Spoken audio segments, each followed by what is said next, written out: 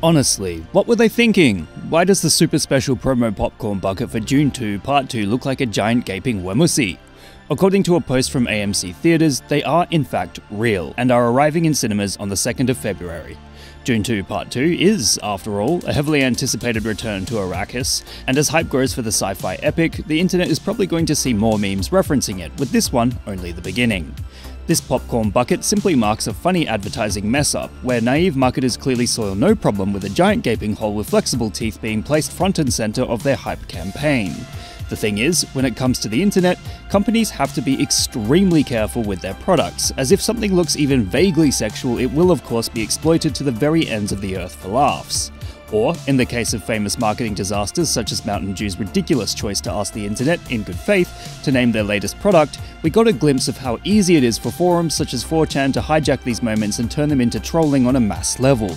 What's interesting is that popcorn buckets and other cinema merch have kind of become a hot ticket item as of late.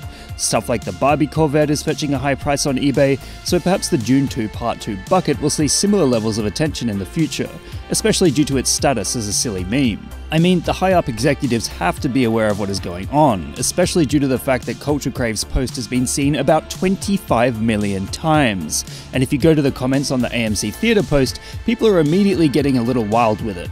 It's definitely a lesson in not only how meme culture can react to a piece of theatre merchandise and turn it into an international trend garnering hundreds of millions of views, but also a lesson for marketing departments on how to make sure you don't make a bucket with a hole in it that looks like a certain type of self-pleasure tool.